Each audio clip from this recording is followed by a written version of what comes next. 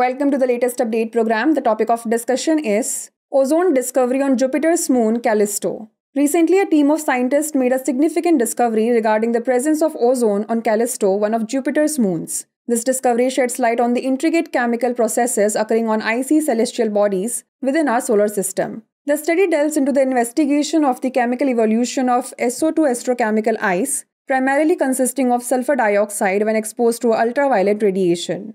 Experiments conducted at the National Synchrotron Radiation Research Center in Taiwan involved irradiating sulfur dioxide ice samples deposited onto a lithium fluoride substrate under conditions mimicking outer space. By analyzing the resulting ultraviolet absorption spectrum, the team observed the formation of ozone, corroborating previous indications of sulfur dioxide and ozone presence on Callisto. The detection of ozone on Callisto suggests the presence of oxygen, raising questions about the moon's habitability and extending to other icy moons in the solar system.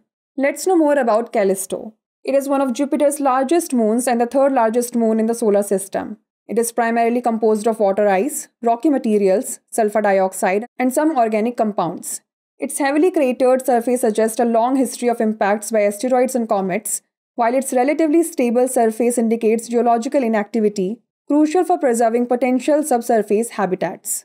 In addition to the ozone, the researchers observed an unidentified band in the absorption spectrum similar to that observed on Ganymede in 1996. It hints at a common molecular source in their surface compositions or chemical processes. This finding could provide valuable insights into geological and atmospheric processes on these moons. In particular, it could help us to understand the precise mechanisms that led to the formation of Jupiter and its moons, which remain topics of active research. Now is the time to test your knowledge. The question is, what is the primary composition of Callisto's surface?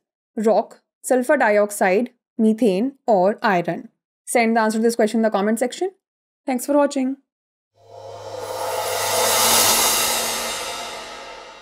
For more informative content, like, share and subscribe, and do not forget to press the bell icon to get the notifications.